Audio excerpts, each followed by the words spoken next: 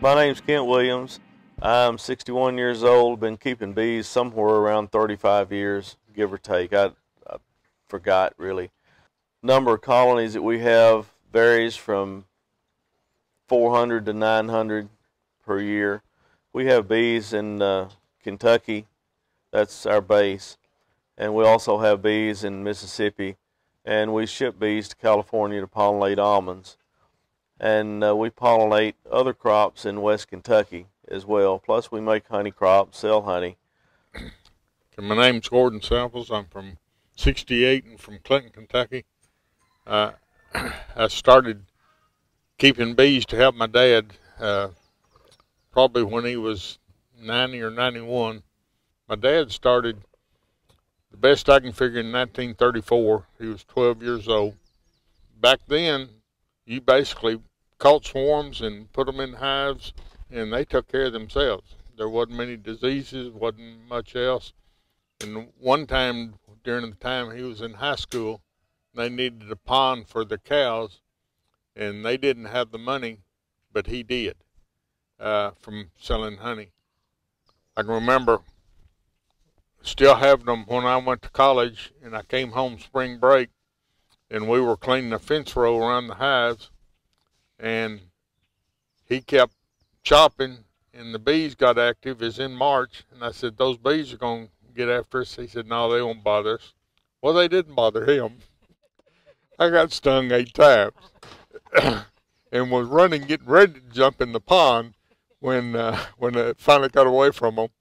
One of the things that I have learned at this, my emphasis was on raising honey, producing honey, and until here, and I realized what I need to do is produce bees and let the bees take care of the honey. I'm trying to grow as much stuff on the farm to where the bees have something to eat without leaving and going somewhere else. Because when they go somewhere else, the increased chance of pesticides and chemicals and other things. So you can learn more about what's out here around us from bees than about anything else. And the honey's good too. We had small farm, still have a small farm, and we were transitioning, not willingly, out of raising tobacco and hogs and typical grain farm in West Kentucky into what was coming next. And we needed something that would provide an income on small acres, 200 acres, that would keep a family going. So we decided to raise produce, and we raised produce, had about 10 acres of produce every year for a few years. And one of the things we raised was yellow squash, summer squash, and it required an insect pollinator.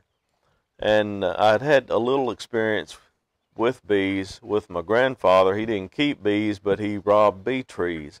So I wasn't intimidated by bees. Plus, I was coming out of a lifestyle that kept me well supplied with adrenaline, and I missed that. And the bees, I found out that not only did they pollinate the squash, they also fed my addiction to adrenaline. Good morning. My name's Wes Woodcock. I live down here in Wingo, Kentucky. When I was retired, the wife bought me 2 beehives for Christmas, of all crazy things. But we joined a local bee club there and got schooled up somewhat on it, and did pretty good. And I expanded my hives there. Oh, I think I had up to 10 there at one time. Living here in Wingo, we met Kent Williams, and he's a master beekeeper here in Kentucky, and fantastic mentor, teacher.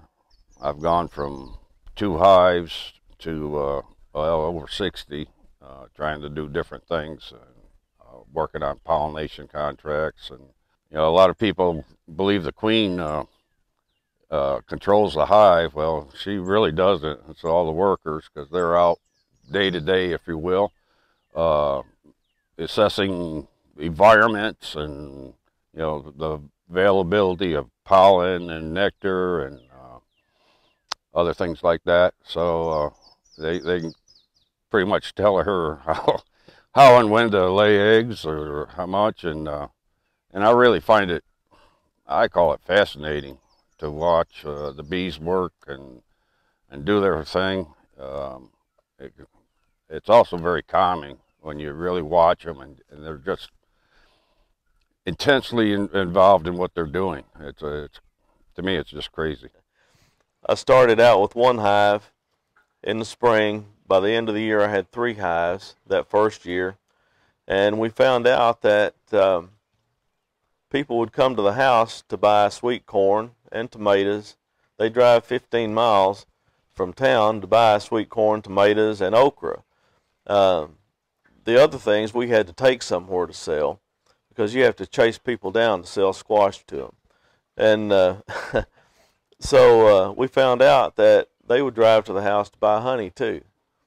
And not only were they driving to the house to buy produce and just buy the honey while they were driving specifically to buy the honey.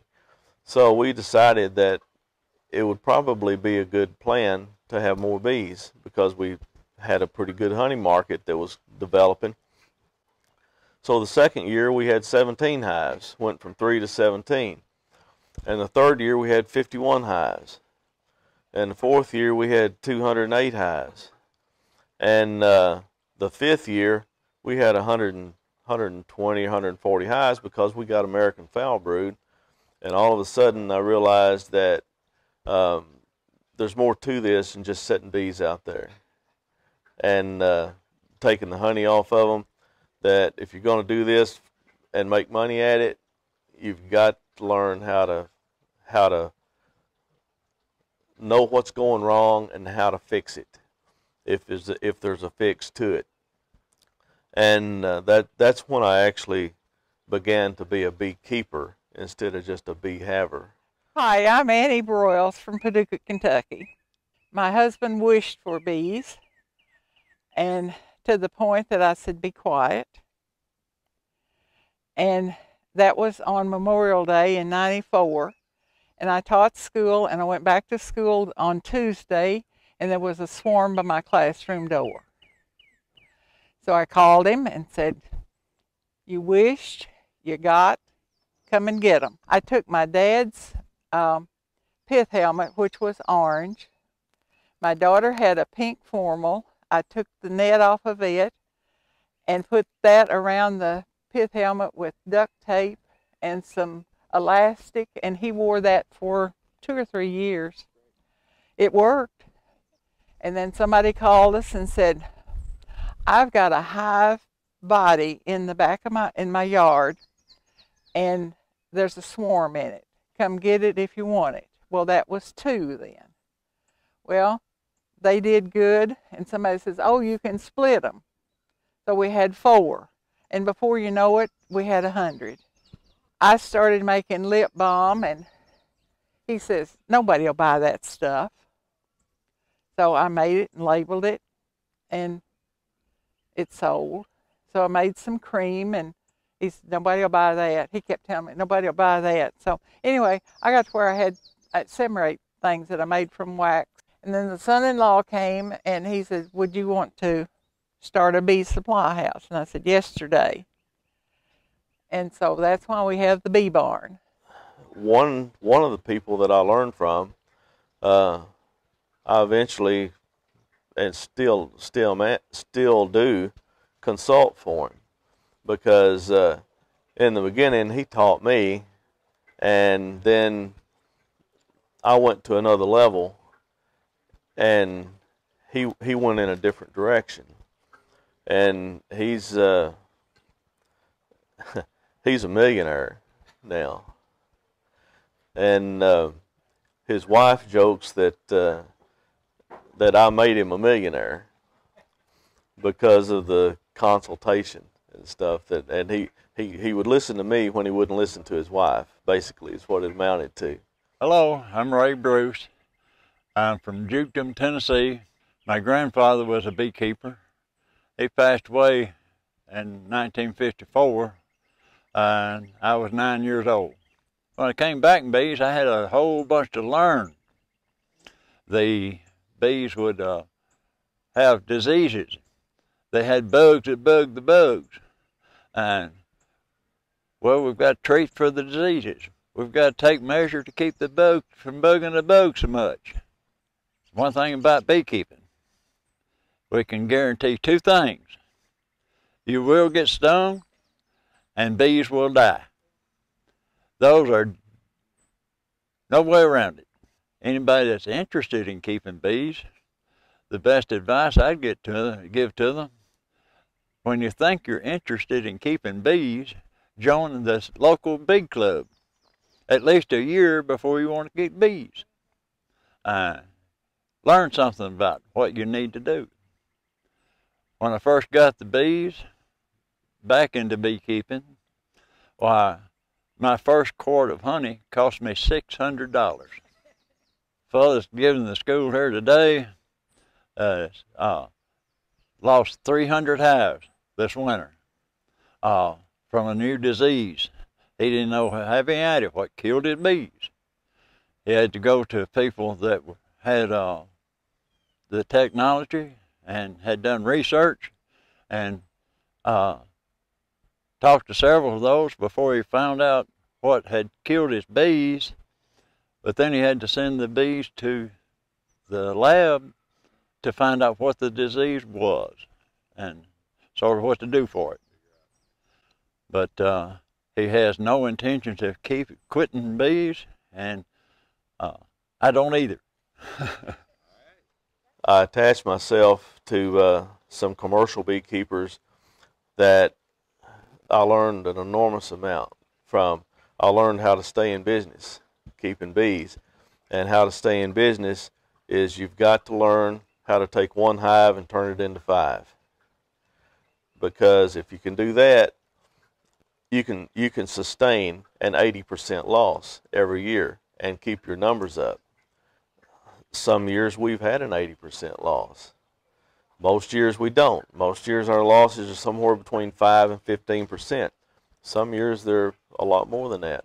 But I worked with these guys and learned how to do it, and learned how to raise queens, and learned the business pretty much. I'm Chuck Collins, and I live in Paducah, Kentucky, but I was born and raised there. My wife and I have lived all over the country, but we came back here when we lost her father, Richard, in 2011, and so 10 years ago we lost him, and he was my inspiration for keeping bees. He started keeping bees when he retired from Sherwin-Williams,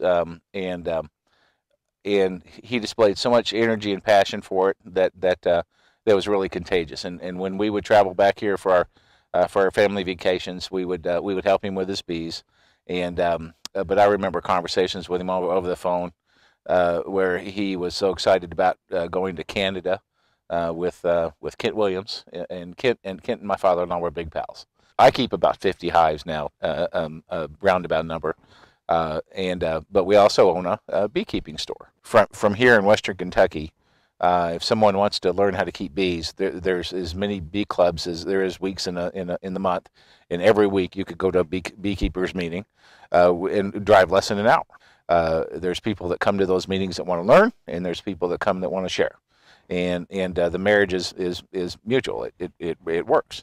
I've taken every opportunity in my first years keeping bees to spend as much time with Kent Williams as I could, and that's traveling with him to work bees in Mississippi. We moved bees Mississippi, split bees in Mississippi. Just a few-hour car ride with him can share so much information with you. It's pretty incredible. So, but it's not hard to get the guy talking. That's for sure. So. Businesses are not about trading dollars for products. Businesses are about the relationship you develop between vendors and producers, and that's something that's became really apparent to me over the years, is that it's all about business relationships. And if you can keep healthy business relationships, you don't really have to worry if you need something. All you got to do is pick up the phone. And they're the same way. I mean, it's a community. In the commercial beekeeping world, it's a community. I'm Bob Moore, and I I teach honeybee biology and beekeeping at Austin Peay State University. And today I've got about 30 students up here. The purpose is to inform them about the pollination benefits of bees to the human. A developed country like the United States, about 35% of our food supply is dependent on pollination. 2008 until 2011, I worked in Central Asia. So I was reestablishing agriculture in areas that had been torn up by the Russian invasion. Big aid projects went in, and they would plant maybe 1,000 acres of fruit trees, and particularly they would plant apple trees, but they would plant the same variety of apple trees.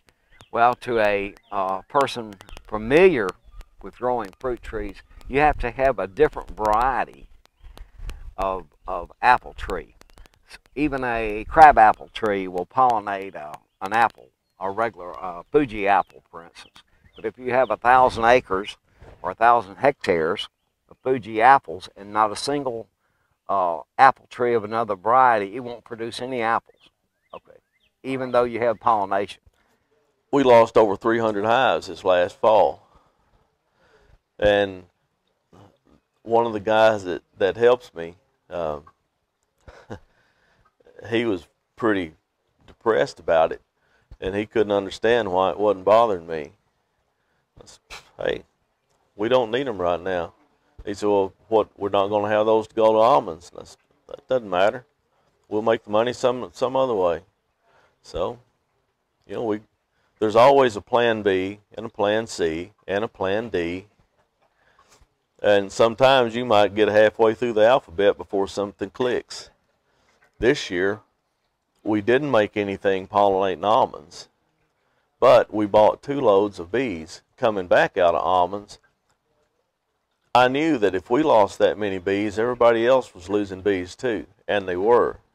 We bought 2 loads of bees coming back out of almonds, gave $180 or $185 per hive, a double deep hive, broke those down into 4 nukes per hive, sold those for $145, double the money.